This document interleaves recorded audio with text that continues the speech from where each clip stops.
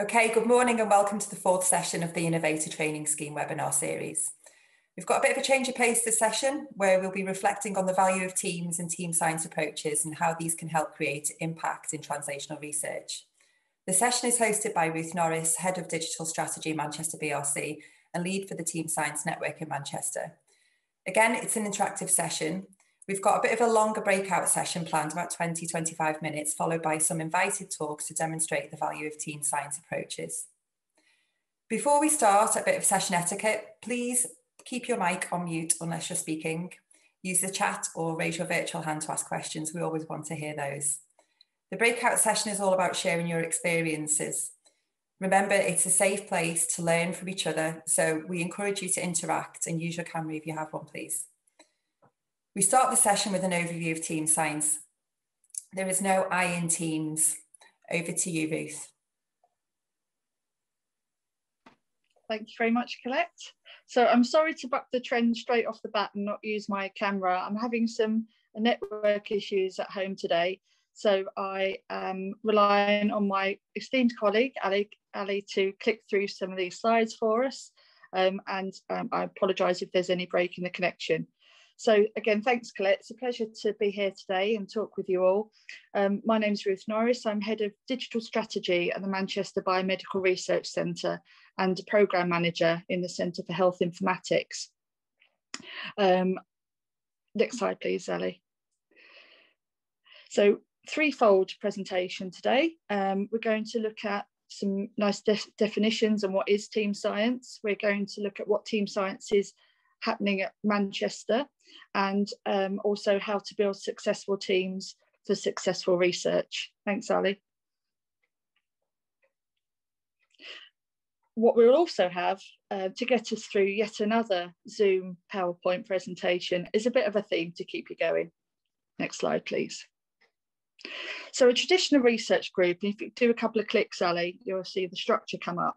So what team science isn't is a siloed, hierarchical, single discipline focused on upward trajectory, which often we see in structures, and it's usually an esteemed person at the top who has a number of people who feed in their knowledge from their particular specific discipline, who feed up, and then under them your PhD students and researchers who again filter up their knowledge, and all about creating this upward dynamic. Thanks, Ali. So that's what it isn't, and this is what it is, certainly what it is in the Centre for Health Informatics. Here you can see those people on the previous slide are part of the party, but they're only one of the 6 modules. So you've got the academic and research, absolutely, really incredibly important, obviously. However, you've also got a whole plethora of different people and different roles that make something happen. So in health informatics, in order to be successful, it is by its very nature multidisciplinary. So, you know, there are informaticians working with health scientists and doctors and clinicians, etc., to make something happen. So you really need a model like this to really make it successful.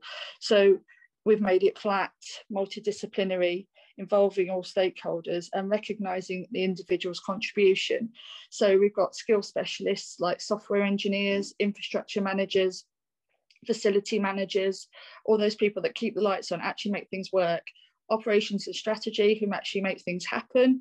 So project managers, relationship managers, strategic partner management, and then students and early career researchers, our other stakeholders, which will flex on every single project, but generally will include government, industry, funders.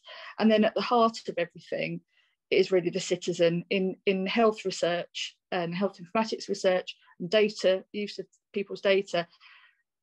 Public trust is absolutely paramount, and it's important in all research. So we think that trust, that relationship, that co-production is really key. Thanks, Ali. So a nice couple of definitions. No presentation is full without one. So I like both of these. The first is more broad, and then the second's really quite specific, really, and nice for this kind of translational research. So firstly, a collaborative effort that leverages strengths and expertise of professionals trained in different fields.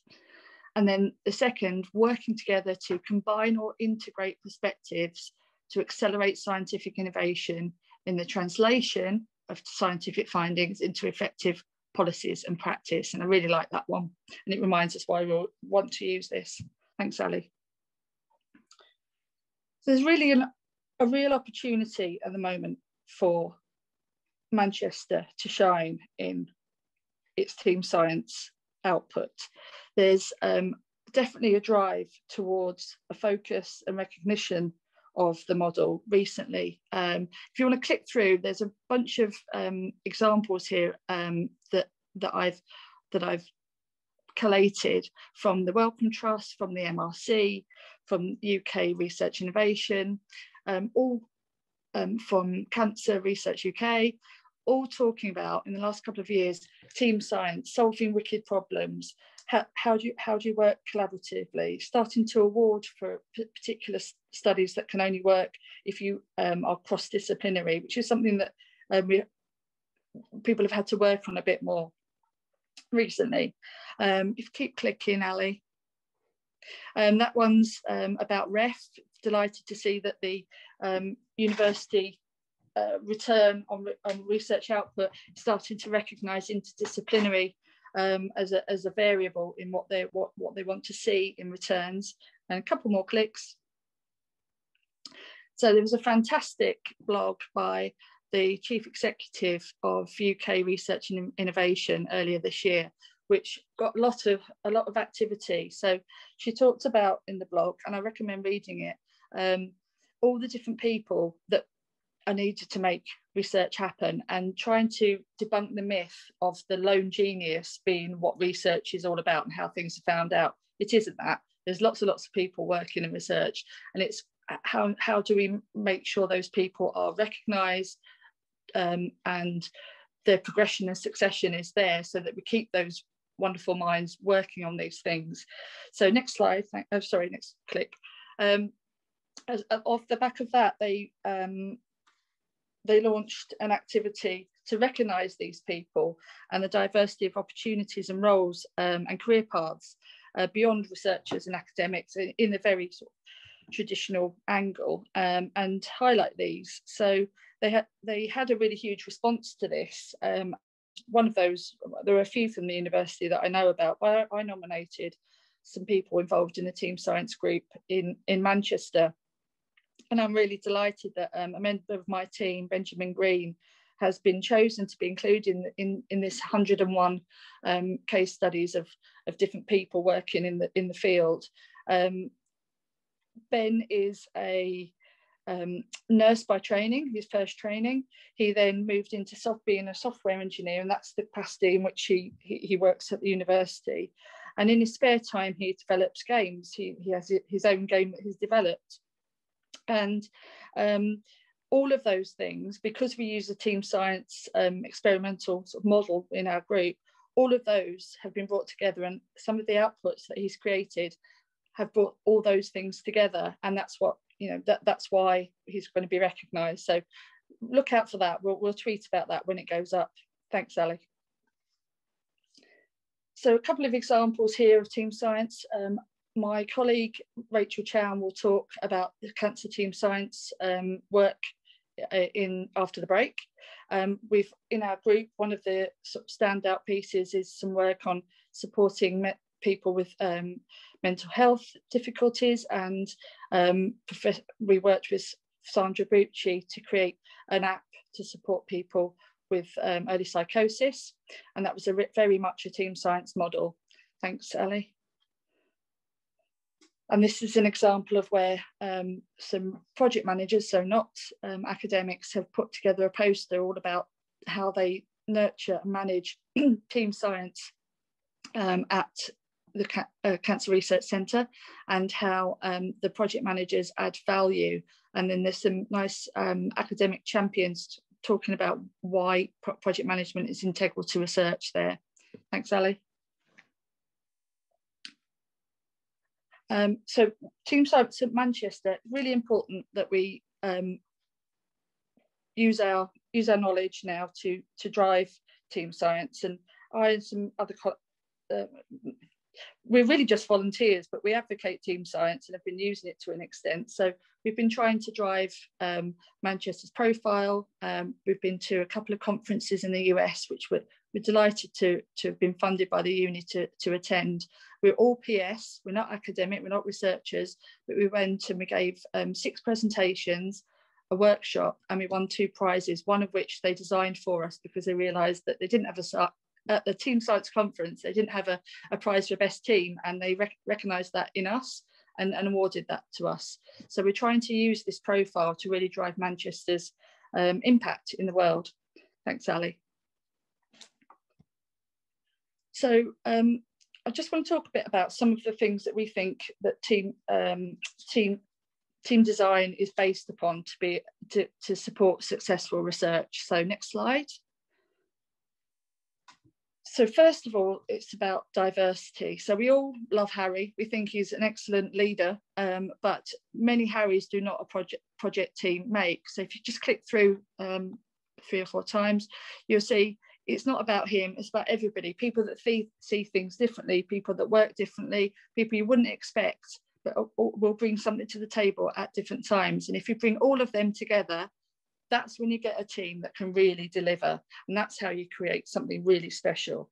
So that's why we're going to do the workshop that we're doing after this, and why we recognise the importance of everybody in a team. Thanks, Ali.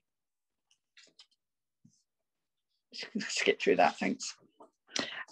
Yeah, so location. Well, things are a little bit different. So I don't really know what to say about this slide these days, because we are doing things differently.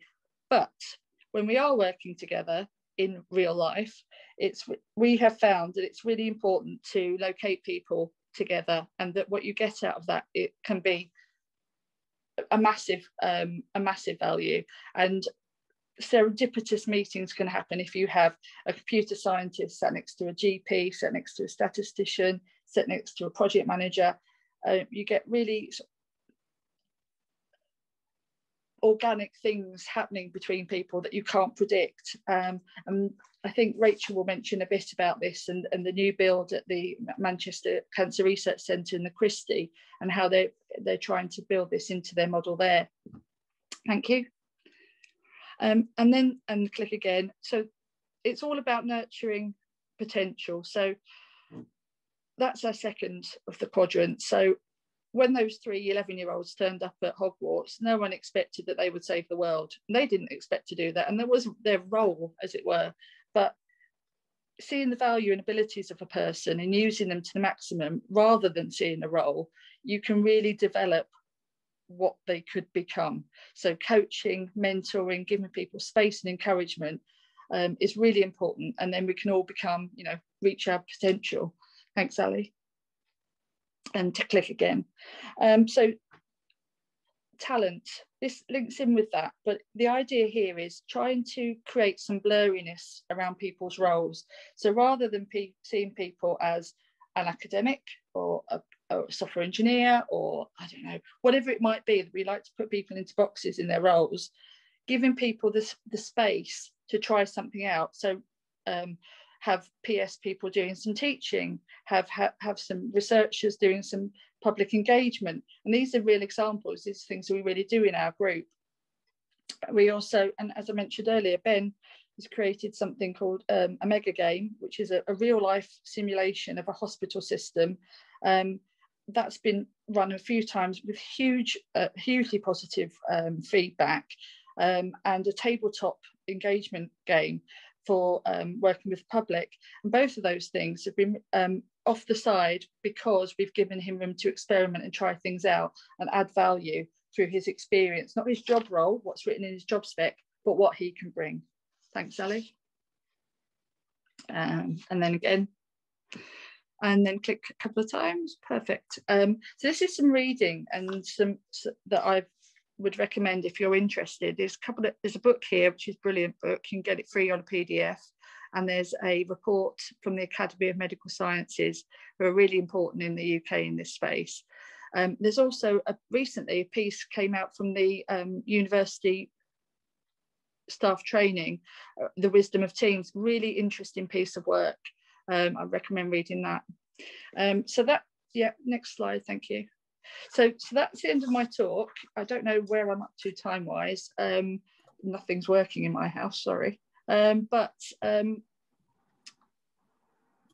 pivoting on to our activity then, I just thought it'd be really nice to spend some time talking about the diversity that's in this room and reflecting on that for a couple of reasons. So firstly, because it will be a really nice way of getting to know one another better and building your network a bit more, and you know, seeing people beyond their job title will help with that.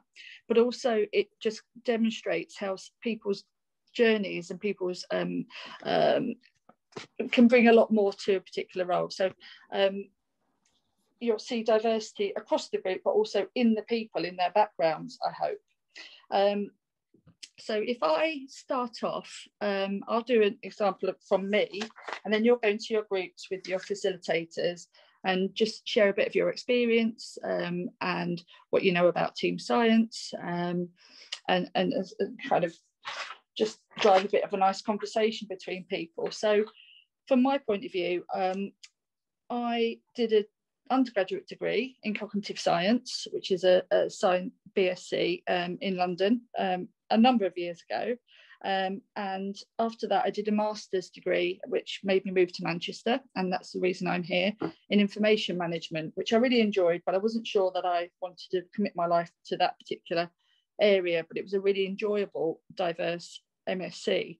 I wanted to stay in Manchester, so I found a job working at entry level in financial services, and I worked my way up there, and my skills kind of came to the fore, which were probably sort of organisation, relationships, and networking, and analysis. So I became a business analyst, then a business and systems analyst for a financial company, and then I moved to another global financial services company as a business change manager and working on really large transformational programs. But I did this for years, and I was pretty successful, but I really wasn't driven by the sector. It really wasn't my place. And a friend of mine mentioned a job coming up in business development at the University of Manchester, developing health technology partnerships across industry and the university. And I went for it, I got it. There was a whole new language, a whole new world for me. I didn't even know what a PI was. I didn't know anything, but I definitely found my people. I've been here since 2012 now, and I've worked up from this business development manager role to program manager, a head of strategic partnerships and relationships in a couple of different roles. And now I'm here, and team science and research means an awful lot to me, and I'm really passionate about it. So that's where I am now. So I think James is going to put us into rooms with, you've all got a fantastic facilitator to chat through this with you, and then we'll come back and have a few minutes to reflect together as a group.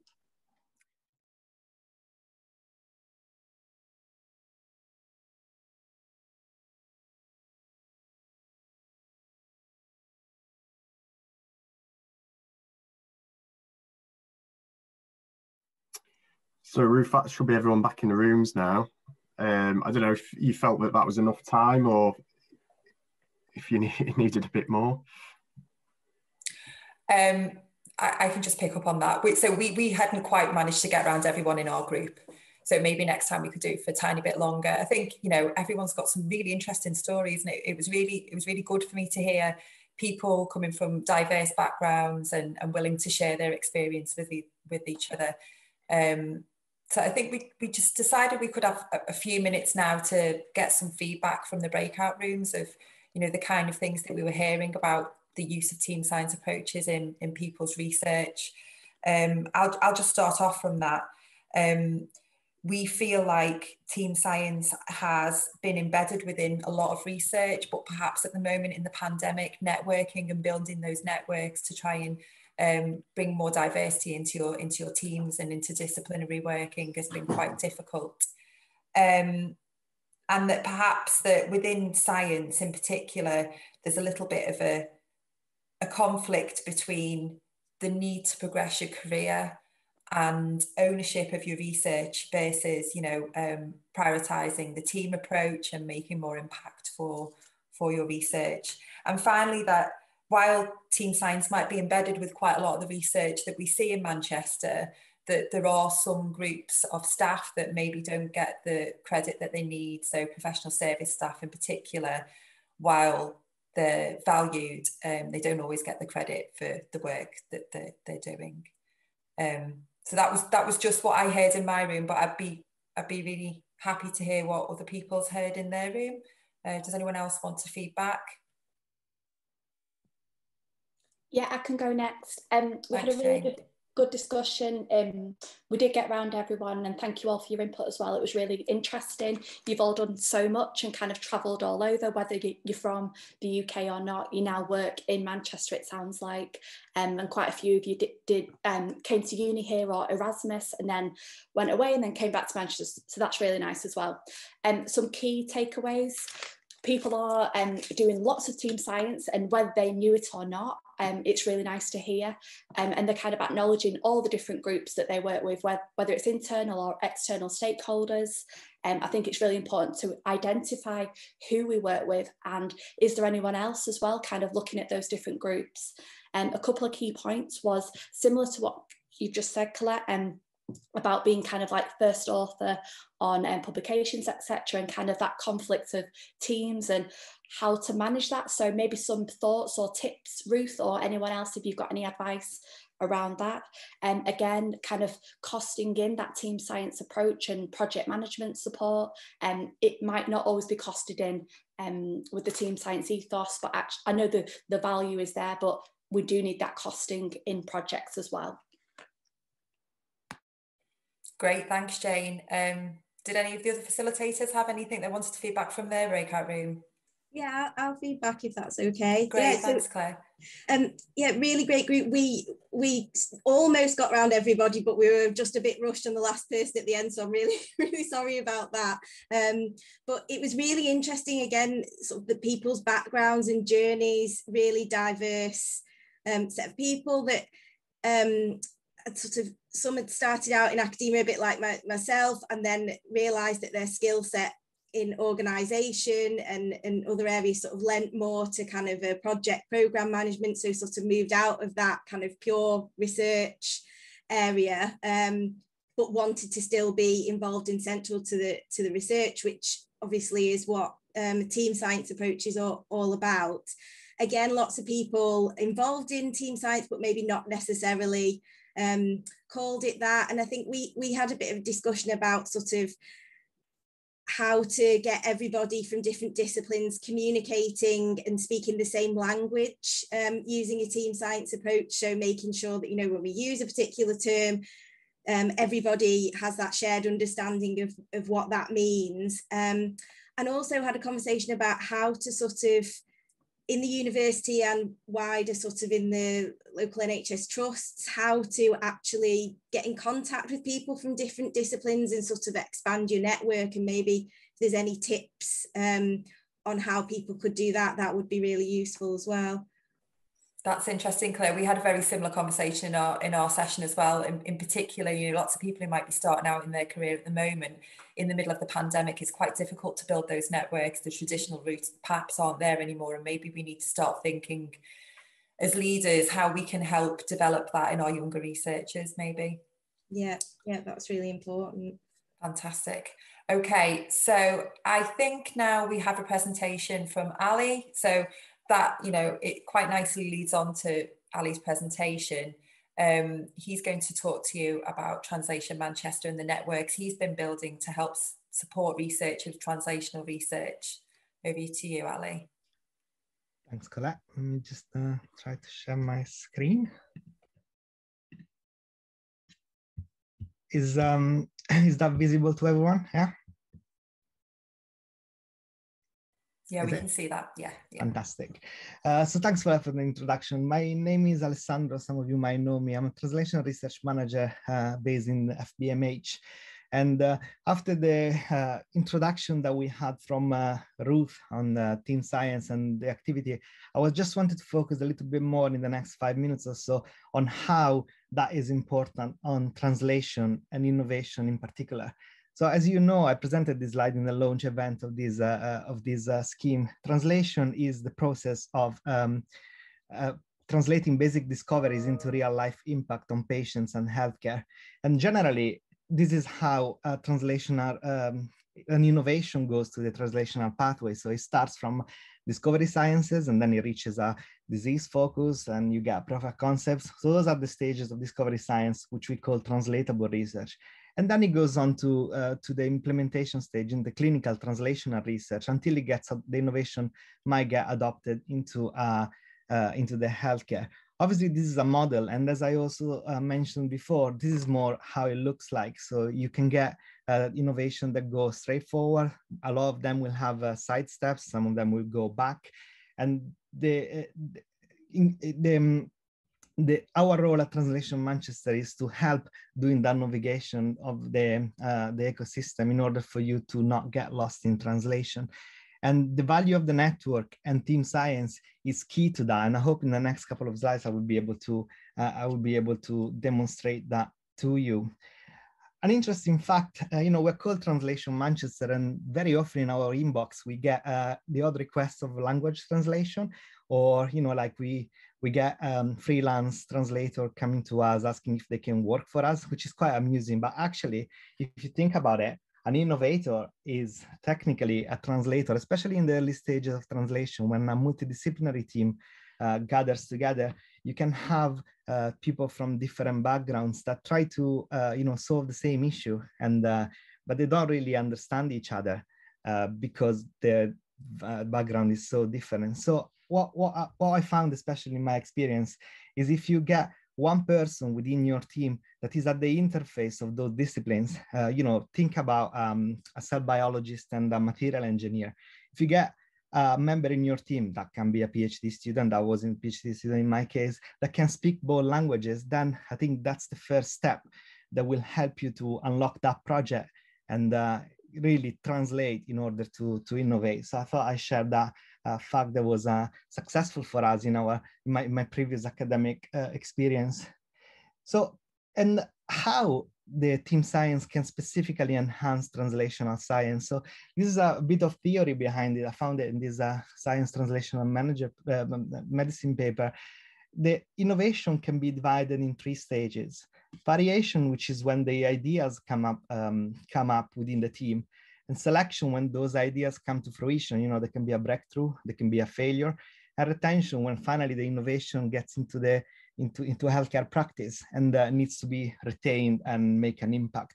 So at all of these stages, having a diverse team, a multidisciplinary team, can really make the difference. Obviously, you can have a wider range of ideas rather than an individual, which is limited to his own ideas. And then at the selection stage, you increase the chances of breakthrough and decrease the chances of failure, because each single member of that team will have had experience in his own research that will help them predict what bottlenecks can come up in the project. And at the end, in the retention stage, the fact that you have a diverse team with multiple people involved, each of their own having their own network, will really facilitate the implementation and the retention of that innovation into the clinical practice. And in a similar way, also, if you have a team which share a mindset, so people with the same background and same experience, you can still having innovation, which we call incremental. So it goes from one step to another as a sequential thinking, but you will never have that radical innovation that comes when you have people with different backgrounds that interact with each other, obviously led by a PI. And that is called connective thinking, and we think is the key to innovation, especially in translational science. So having said that, I thought I'd give you a little bit of an overview of my personal experience as a translational scientist. And that will lead quite nicely into the next session, which will be a more in-depth overview on how team science acts in translation. So I was lucky enough to be part of a research group here at the university led by Adam Reed, which was involved in the development of a medical device that was then used in a phase 1 clinical trial to repair nerve injury. when I started in that team, I was a postdoc, and I thought it was, you know, just like your other traditional research project. And that was, you know, led by the research team, delivered by the research team, and, you know, you got publication at the end of it or so on.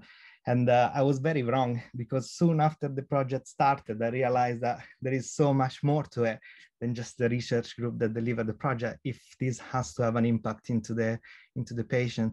And we use this little cartoon here of the Simpson family. You know, people might know about the research team, but they might know who is that behind the scene that really makes it happen, especially in translation. So we soon realized that we had to interact with the funders. We were funded by NIHR, and I think during the duration of the trial, we had about 3 different program managers to interact with. The university was the sponsor of the trial, so we had to interact and work closely with the research governance, the contracts team, obviously the tech transfer office, because this was a medical device protected by IP within the university. So that was UMIP, now is Innovation Factory. And obviously the trust, because that's where the trial was delivered. So there was a trial manager, research and development was involved. There was a lot of steering groups and data monitoring committee involved in the delivery of the trial. I was less involved in the clinical aspect of it. I was more into the preclinical work. In fact, I did interact with the clean rooms, because that's when where the device was manufactured within the university. And again, we had a regulatory advisor. We spoke several times with MHRA to get the regulatory approval. We had independent consultants. We had to commission a toxicology review, all things that are not normally part of a research project and of an academic expertise, but you get that exposure, and it's fantastic when everything comes together and the different expertise can lead to impact on patients. There was also some unexpected expertise that we had to develop. We never thought about packaging of a medical device, how to sterilize it, how the packaging affect the sterilization. So those are all aspects that were not even planned in the original grant application. And by the end of the day, to deliver the trial, we had to develop experience in. And obviously all the clinical trial delivery units within the university and the trust. So that was my really short overview of an example of translational team science. And where do you start? So I think this was mentioned in the Q&A session just now. What do you do if you're new to the university and you don't know what's available to you, what type of support you can get? So that's what Translational Manchester does, really. If you are in need of an expertise, just like in the slide before, many of these people are actually in the slide in our network. You just come to us or read our booklet. This is a collation of partners, over 60 partners, all supporting translation within the university and the trust that can really help you at any stage with their expertise. So we suggest, if you are new to the university and trying to find collaborators or facilities that support translation, read that booklet or get in touch with us, and we can do that signposting and matching for you to successfully translate your innovation into the NHS. That's it for me. I hope I didn't go over time too much. And I think I'll just stop sharing now so I can finally see your faces again. I hope that was useful. I think we have a 5 minutes break now. And after that, we can come back and ask any question to any of the speakers that spoke before, and feedback and reflect on our learning. Is that it, Colette? Is that okay? It is, yeah. Apologies that my internet connection is really unstable. So I'll just quickly say, if we have a quick break, come back in 5 minutes, and then we've got 2 presenters to really put it into life, team science approaches. Thanks. Okay, everyone. Hopefully we've got a lot of you back now. And we can move on to our wonderful invited speakers. So we've got 2 great speakers. We've got Rachel Chan, and she's from the Cancer Project Managers Network, and will present to you how they've been really using team science in that approach. And then we've got the director of the IMatch programme, Fiona Thistlethwaite, who will present to us a really, team science in action approach for a large project where they brought in lots of different partners to really help deliver a key research area.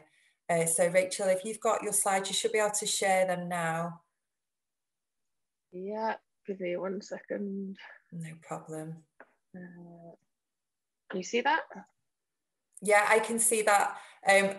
My internet connection's unstable. So Ali, if I don't pick up at the end of Rachel's talk, you know why. If you could take over, that'd be great. Thank you. Yeah, no problem. Over to you, Rachel. Thanks very much for talking today. Okay, brilliant, no problem. So thanks for inviting me to talk. As Ruth alluded to in her presentation, I've kind of been working on the team science front through my previous roles and my current roles, and I had kind of a crossover with her and her team. So it's a pleasure to speak to you about team science in cancer specifically today. So this first slide, I have to say this beautiful slide template is not mine. I've borrowed it from my colleague Joe, who I think is on the phone. So hence why these slides look so lovely. So yeah, my current role is Education and Development Manchester at the Manchester Cancer Research Centre, also known as the MCRC. So we're a virtual organisation rather than being a standalone institution, founded in 2006, and our three main partners are the University of Manchester, Cancer Research UK as our main funder, and then also the Christie NHS Foundation Trust. So that's our cancer specific trust in Manchester, who I'm sure you're all aware of.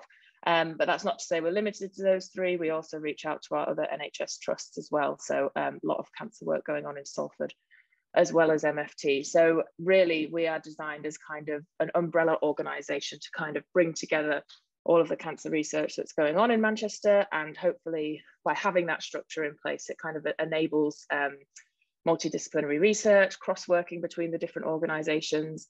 As I'm sure some of you in similar setups will know, that provides its own challenges in terms of the three institutions we've brought together. They obviously have their own agendas and their own kind of ambitions, but really this is MCRC as kind of enabling infrastructure in the main part. Oh, just going to move forward, hopefully.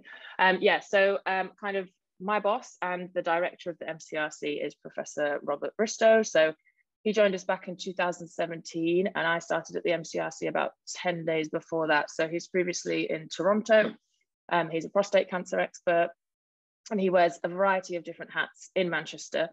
He has a role at the university and the Christie, and does a lot of work as well for CIUK, sits on their SEB. But essentially he leads Manchester's cancer domain and is a real advocate for team science. So some of the exercises I'm going to talk about today were very much his initiatives that he brought over when he started here in his role as director. And I guess we discussed this briefly in our breakout session as well, but for me, it's really important, I guess, for our more traditional academic leaders to kind of advocate team science, advocate the utility in all of our different roles, and really push that agenda forward. So he's a great exemplar of someone who has been doing this for the past few years in Manchester, and we've seen some brilliant results in terms of what he's brought together. Sorry, my keyboard is not letting me move forward, but hopefully that's going to work. Yeah, so this is just kind of a bit of an overarching diagram of some of the groups that we would kind of class as those we can bring together in a kind of team science approach. Team science at the MCRC, a few bullets here about how we kind of want to build teams with complementary expertise. We kind of look to collaborate to overcome some of those larger challenges, just as kind of funders have started to advocate, as we've seen through REF. There's more recognition of that approach, with the aim of kind of breaking down research silos and forging those longer term collaborations. And I guess what I'd flag importantly here is that we very much see patients as a group that can input into that as well, which I'll go through in a minute. So the example I'm going to use today in terms of one of our team science approaches was our town hall initiative. So we ran these back throughout 2017 and 2018. And I'm hoping this is going to work. So essentially, this was done to kind of bring together some of those groups that I mentioned on the previous slide, to come up with like an innovative research idea. And I think this is going to let me show you a video. Please shout if it's not working for any reason. Oh, it's telling me my connection is unstable.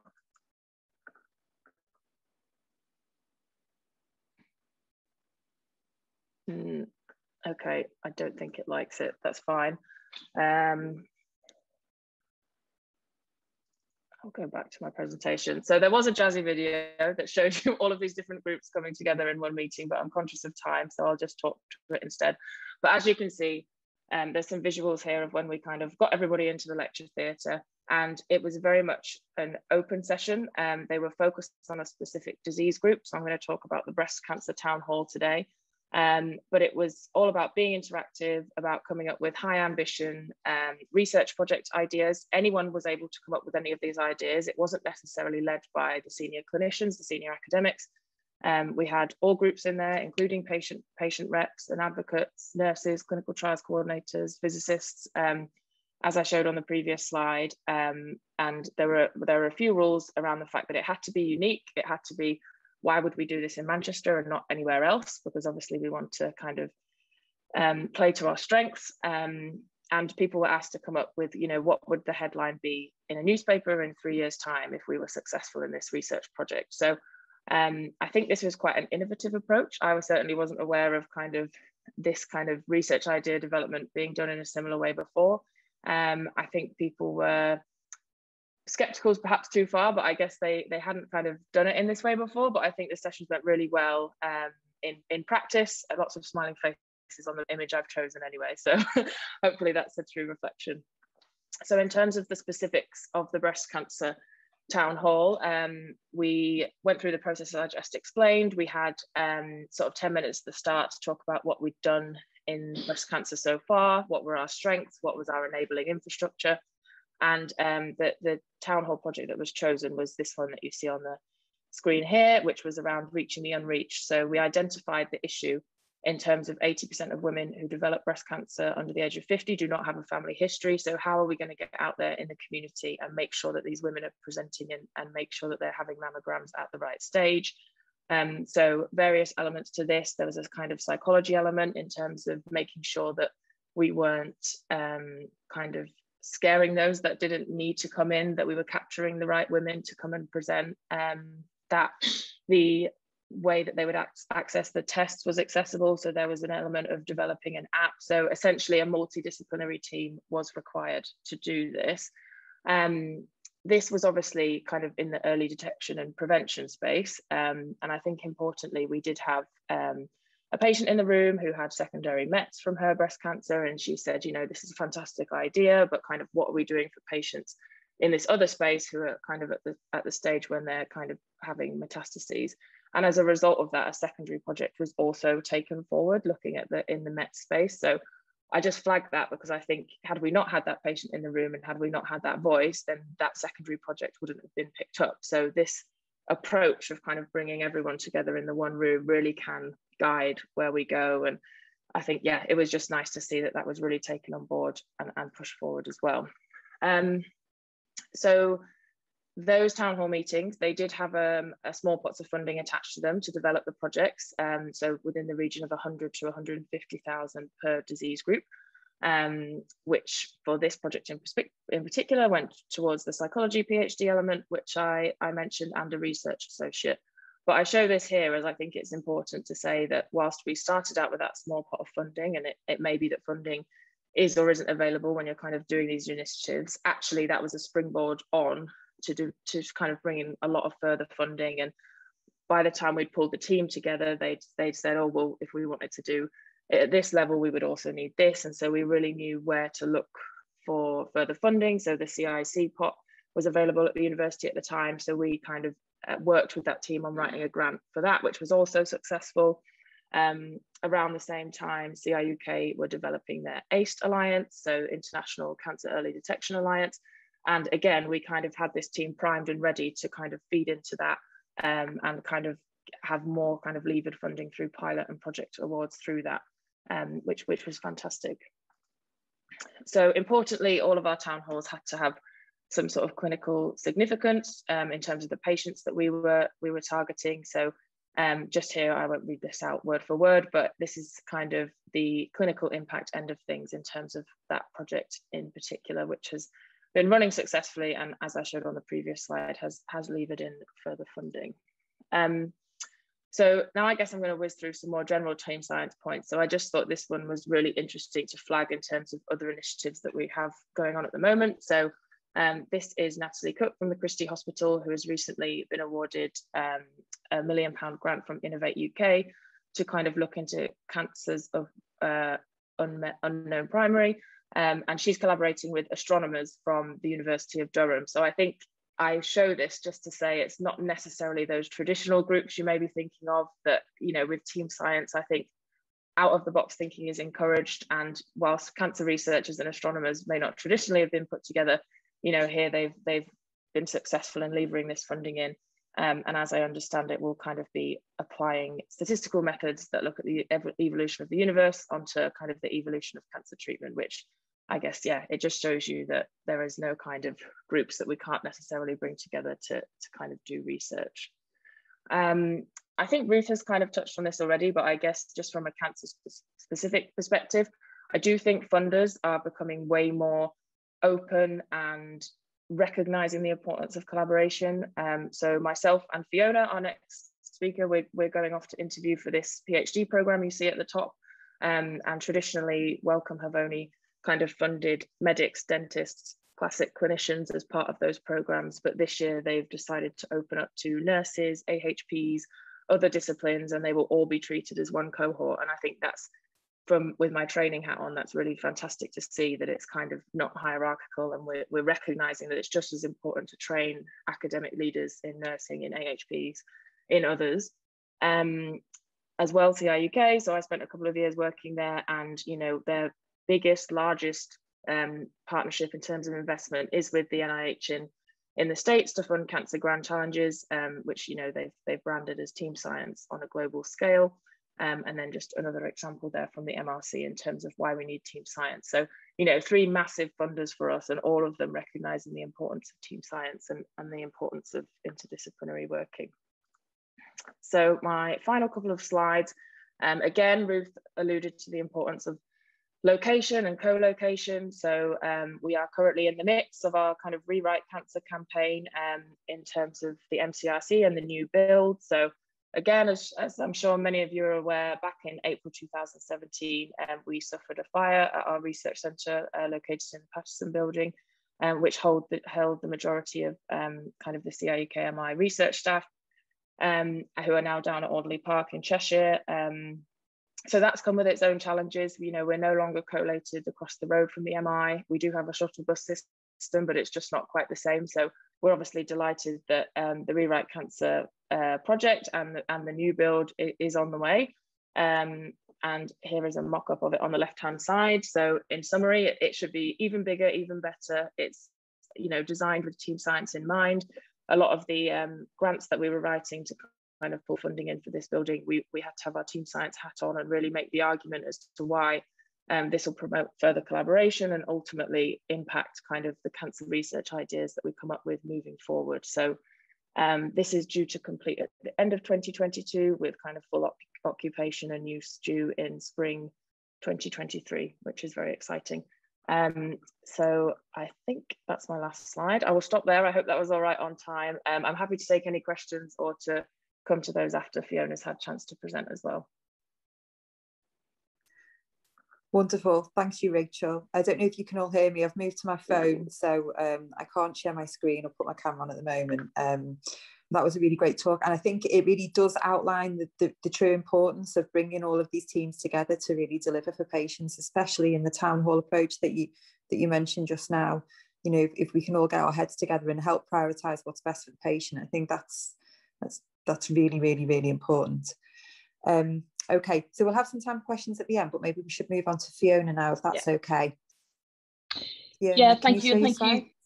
Yep, I'll just share slides. Thank you for asking me to speak. Let me just see if I can pull those up. Just to give you a heads up, we do have a bit of a hard stop. As Rachel mentioned already, we're due to head down for our Wellcome Trust interview, and I have a train to catch, unfortunately, so I'll whiz through. Okay, can you see that? Yeah, can you see that? Yeah. And I think it's not in presentation mode. Let me try that. But right, have you got it there? Yes. Just let me know if there's any issues with the slides progressing or anything. Okay, so I'm going to talk about IMatch, which is Innovate Manchester Advanced Therapy Centre Hub. And this is a real working example, I think, of team science and of pulling in multiple facets into a large project. And I can give you some hints and things of some of the pitfalls, but some of the real pluses in doing such a large project as this. So IMatch is all about advanced therapies. Advanced therapies are cell and gene and tissue engineered products. And they've really hit the headlines of the last few years with particular things like CAR T therapy, which has gone from quite early phase clinical trials right into the clinical setting now as part of our standard of care treatment and is being delivered in Manchester and elsewhere across the UK.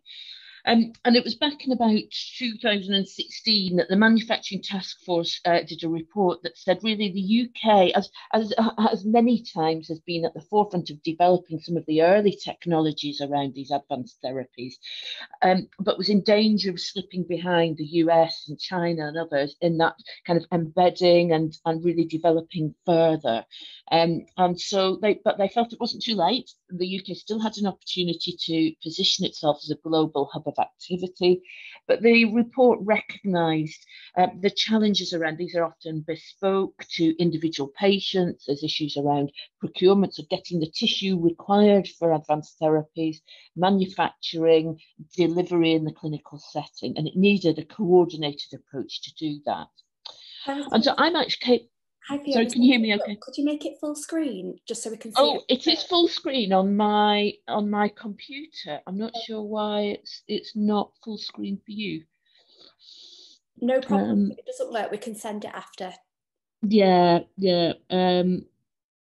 Because it normally works. So we on Zoom. It normally works just by doing that. Zoom is sharing. Is that not full screen for you? No, don't worry, we'll circulate. Okay, I think just in the interest of time, I better carry on. But can you see the slides progressing anyway? Yes. And I'll certainly make these available for everyone.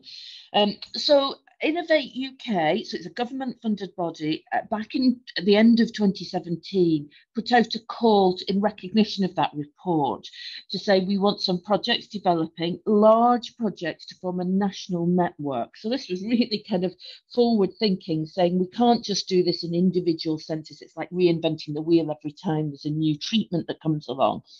And what they said was projects would start in 2018 and initially it was to complete by 2021 and that there would be some additional funding for network once the network had been formed to form some network projects. Now, they didn't make it easy, especially in Manchester. We were really from a standing start. We had a good historical kind of base, but not really coordinated up. So we'd run some of these early trials. There was pockets of activity. But what Innovate UK said was that actually we want you to form a consortium. There must be at least one clinical and one academic centre, one SME, so small or medium enterprise, one company involved in developing commercial advanced therapies, ATMPs, and at least one supply chain company, so doing the logistics of transfer from manufacturing site to clinical site. There needed to be at least 3 organisations in total, and the academic research organisations could only claim a maximum of 50% of the grant. So that really kind of forced us to pull in across a number of different organisations, including clinical, academic, and the commercial partners. And we literally had, well, it was less than 3 weeks to pull this together, so I'm still not quite sure how we did that in terms of the deadlines. But actually, sometimes it just goes to show that when you have a very tight deadline, if you're able to drop everything else and focus on one thing, you can really focus minds. And I think that's what happened in this case with IMatch, because we successfully pulled together a consortium involving 2 of the main trusts in Manchester around Cancer for the Christie, but more broadly with Manchester University Foundation Trust. We obviously had the University of Manchester incorporating Manchester Cancer Research Centre and the CRUKMI. And then below that, you can see here our commercial partners. And there isn't time to go into these individually, but they came out of things like a university spin-out company in Still Bios. Cytiva was the logistics experts, included AstraZeneca as a big pharmaceutical company, but really linking in closely with their digital experimental cancer medicine team, and a range of other commercial partners. And together we developed a programme. The iMatch programme and the Innovate UK funding wasn't purely about research, and that was a key factor. It was about scaling up activity to enable the pull through of novel technologies, including both new research but also translational work. So the programme that we developed centred around coordination of patient samples, processing and storage, electronic track and trace solutions for getting the samples from the patient to the manufacturer and back again, delivering increased infrastructure so that we could do that scale up piece within Manchester. And as you scale up, you clearly need to pull through education and training as a key part of that if you're going to train the next generation of people to deliver these therapies and scale up in the clinical setting. So we were successful. We became one of 3 centres across the UK, and as I say, coordinated by the Cell and Gene Therapy Catapult. So the 3 centres were Northern Alliance, ourselves, iMatch, and Midland and Wales. And the other 2 centres, Northern Alliance and Midland and Wales, are more geographically spread, with Manchester actually being focused around one city. And that was quite a nice way of doing it, actually, because we got both angles from the network of looking across wide regions, but also focused within one city region as well. And we've had Cell and Gene Therapy Catapult doing a great job actually coordinating. I think we were all a bit uncertain what role they would play, but they've been really the glue between the centres.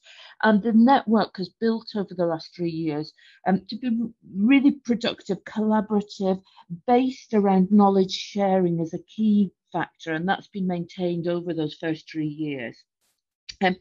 Across the 3 centres, we have more than 30 partners actually, and over 200 people working on the programme.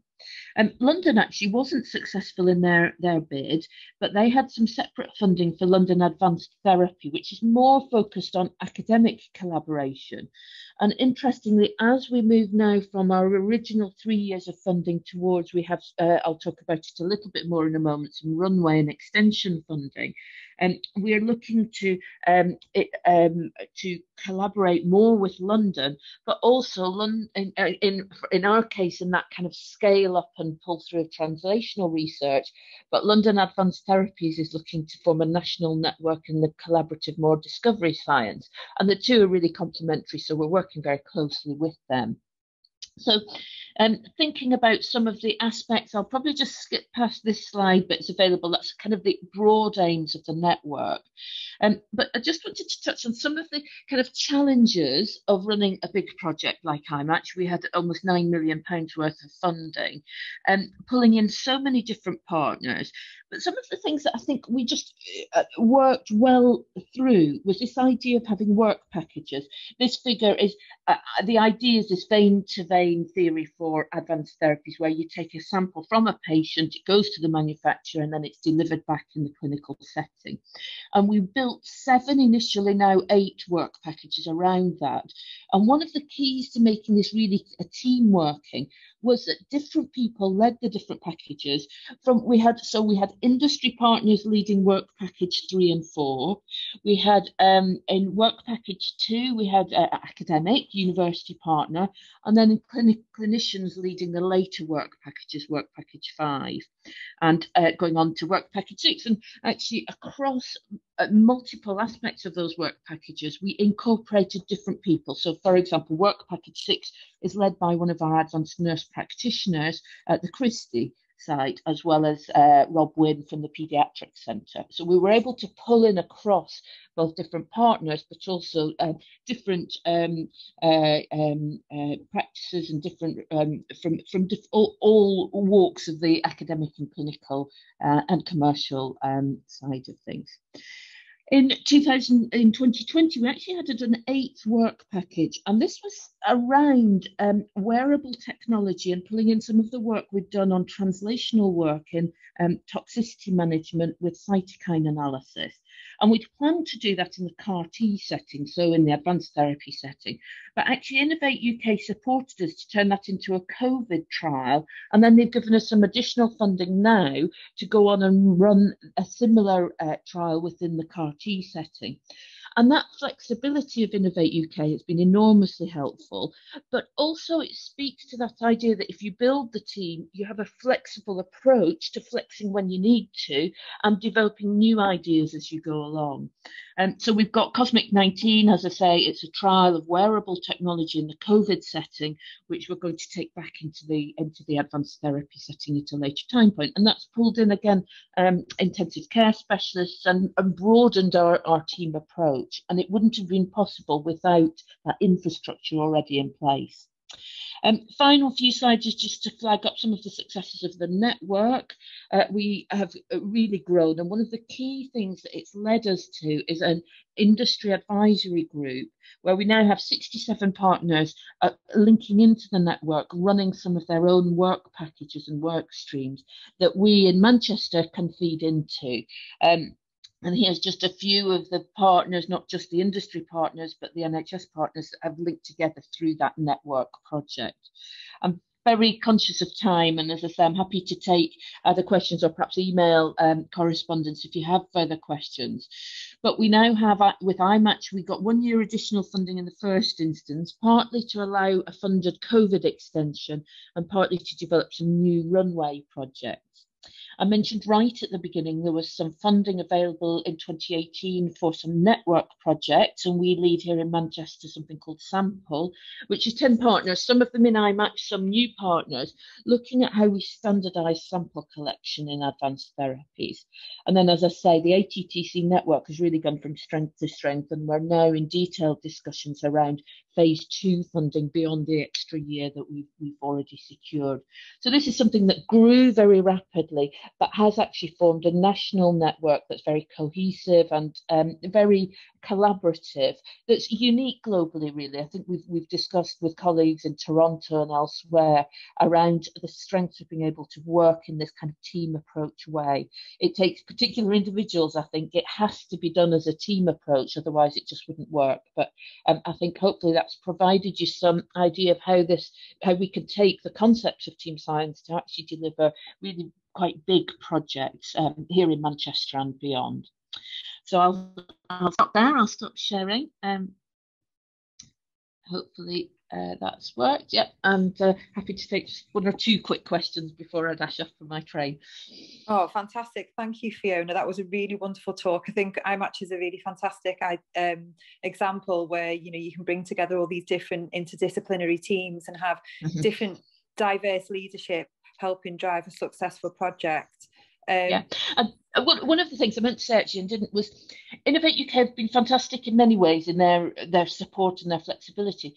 One of the things that filled us with fear right at the beginning of the project was that their reporting structure is that you have to report quarterly. So we have quarterly meetings with our monitoring officer, and we can only claim funds retrospectively. So once we've had that quarterly meeting, to then claim what we've spent. So actually what that does, although that makes it really tough in terms of it's kind of constantly thinking about what are our deliverables, what are our milestones. In some ways, it's actually really helpful having that quite strong kind of push to make sure that we do that, and that's actually enforces that project and makes you stick to the deliverables and milestones, and actually coming back to the funder to say this is what we've achieved. I think it ultimately is very helpful, but can be quite tough. But developing those really clear project plans and assigning tasks to people is really important. Yeah, I think that work package idea is a way, it's a way that funders are coming around to looking at now. That I worked on an EU project previously, and it was very tough to do this quarterly financial reporting, but it did really make you stick to target and look at your work package deliverables and pull back if you don't think you can do that, and maybe prioritize in different areas. And I think that's a really great way to work as a team as opposed to working in silos. I think it's something we could adopt across the board. Well, we have run over a little bit, and I know that Fiona and Rachel have both got to get off to a very, very important train. Thank you for putting that in. We could probably set you up on the team site that we're developing, and if anyone's got any questions, then they can direct them to you, or we can field them, and we can maybe facilitate in between the two. Unfortunately, I've lost my slides because I'm off my phone, so I can't share the final slide with you. But we should probably wrap up because we are quite over time. I just wanted to let everyone know that we've got another course that we're running in parallel to this. It's the Researcher to Innovator programme that is with the Masood Entrepreneurship Centre, and it's a 2-day boot camp on the 28th and 29th of June. There's some places left if anyone would like to register for that. We can perhaps put it in the chat. I don't know, Jane, if you can, or we can share it on the team site or via email. And the next session for this will be communicating your research to commercial audiences, and that will be on Tuesday, the 20th of July, 10 till 11:30. If you've not registered for that yet, please do. It's going to be a really great one, pitching your idea, and there'll be some mentoring and one-to-one sessions following that. Okay, I think that's it. I think we should wrap up. So just thanks to Ruth and everyone for today, and see you all next time. Bye-bye.